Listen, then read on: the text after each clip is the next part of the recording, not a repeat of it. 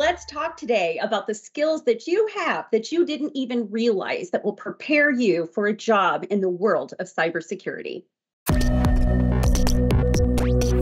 I've always found that there are people who have like outside groups or outside skills that come in and then put a new spin on stuff. So I'm excited to see where this goes. Tony, what do you think?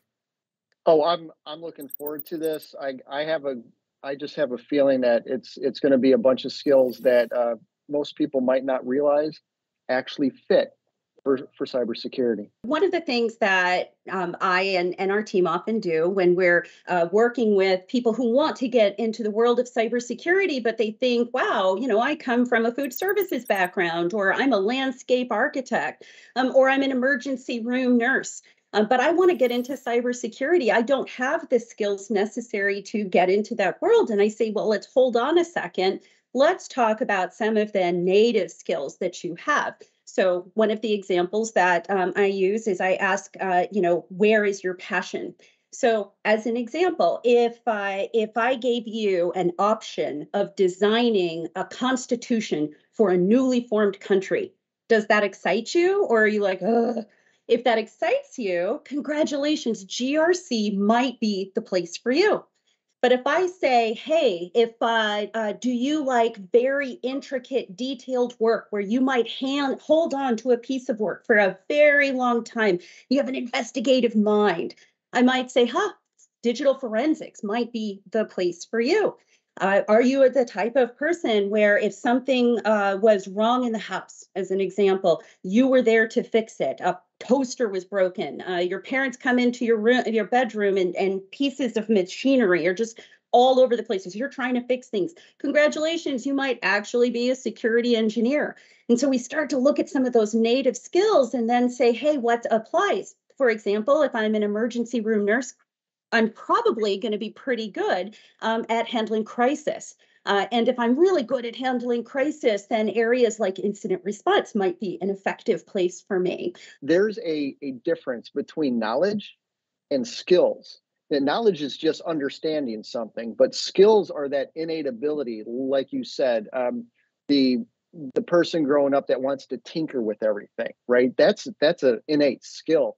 Someone that can handle crisis, like an emergency room nurse. That's a skill. You're reminding me of times where we've interviewed people and they may not have on paper like a resume that says they've done cybersecurity for 5 years, but we'll ask them about the things that they have done and it's the sorts of situations they've dealt with in the past. And a lot of times you'll find out like this is a person who's a self-starter.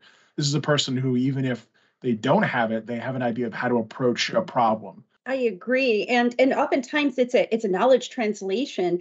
So the example of the landscape architect, when you think of what a landscaper does, they deal with protection and defense with biological systems or with natural systems, right? And they're architects, so they have to think about things from a bigger picture. And because beauty and design is a component of what they do, they often have experience in looking at, say, for instance, the experience of the user as part. So a landscape architect, come to find out, actually makes a fairly good cybersecurity person if you can start to translate their world to the cybersecurity world.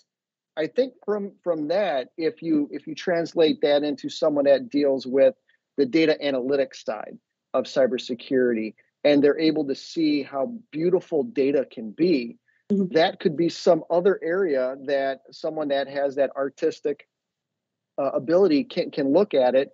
And if you have some other logical skills, you put those together, and cybersecurity from a data analytics perspective may be something, because some people think data is beautiful, and I don't disagree with them. I'm also reminded of a tweet that I actually kept and saved from years ago.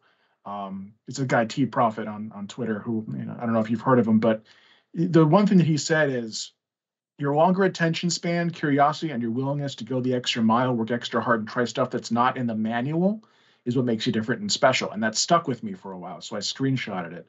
But there's also definitely a place for people who are creative and trying to smash up different ideas in their head to find either a better solution or a solution where none exists. So I'm just going to stop you right there, because I know someone that is exactly like that. And he is this individual that absolutely loves smashing things together and trying to figure things out. His name is Matt. He's actually sitting here. But the skill set you have that is about puzzles. I can see it in your head, how you look at something and you'll look at it from 100 different ways, trying to pull it apart. And that is one of those other innate skills. What do you think is driving the need for us to look outside of the box in terms of bringing on new skill sets, new experiences? So as an example, I'll use identity and access management and HR people as an example. HR people make really good security people, I found. They understand the business. They understand how to keep things confidential. They do investigations all day long. The only way that we're going to get like a lot of this new knowledge is bringing in people who think differently.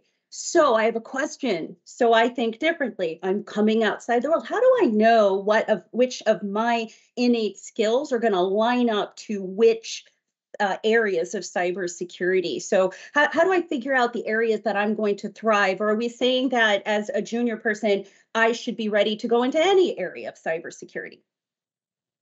I think the direction that I would take it is I would work on trying to get those individuals exposed a little bit to various facets within cybersecurity to spark their interest.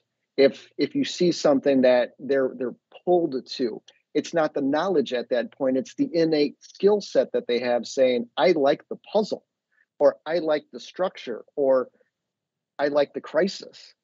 To actually get them. So it's that little bit of exposure to each of the facets and let them kind of be pulled to it. One of the things that I've done in the past with my guys is I'll tell them if they're just starting out, like, here's what I'd like you to do to learn, but also I'm going to give you like a list of YouTube videos. Or I'll tell them, go look at the last DEF CON conference videos from the last couple of years and just pick a topic that you think is interesting. And just keep watching stuff. Like, it's probably a faster way to do it than if I were to try and find you a way to talk to the representative from IAM, the representative from incident response. But I can give them YouTube videos, and if they click with that, that's at least a starting point to say, okay, well, at least the topic is something that you think is fascinating, and you know why it's drawing you in. So let's see if we can't get you actually exposed to that, and maybe it is a good fit. Do you know what I think, Matt? I think I'm going to steal your YouTube video idea because I think that's awesome. Okay. That's a great way of doing it. I will be stealing mercilessly your idea for YouTube videos. I'll give you credit, but it's stolen. I won't give him credit. Oh, that's fine. I know where you live. One of the things that we'll do sometimes is I'll take a junior person and I'll say, I want you to go onto LinkedIn and I want you to find the 3 different levels of people and their profiles. And so I want you to see someone who's at the top of their career, mid-level career, and junior career. And I want you to look at their LinkedIn profiles and tell me which one inspires you most. I like the idea. And it's a good way to get perspective. Generally, from what I've seen, there's about 18 months of this imposter syndrome where it's overwhelming to the point I might quit. There's 18 months of eyes this big. I don't know how I'm going to get through it. I know nothing. I'm never going to figure it out. There's that 18 months, right about 18 months, you're like, I think I understand something. And then things start to kind of click. What are those skills that get me through that 18 months? I think persistence is one of them. I mean, just getting past the phase of self-doubt and realizing that you can actually do it, you do have to be able to persist and stick with whatever it is that you're working on, even when it feels like it's frustrating or you may not ever get it.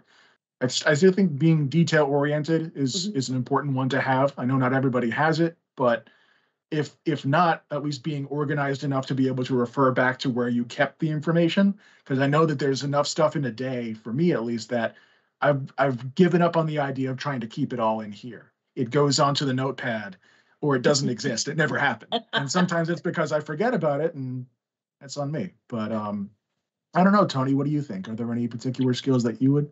There we go. Notepad. Yeah. Yeah.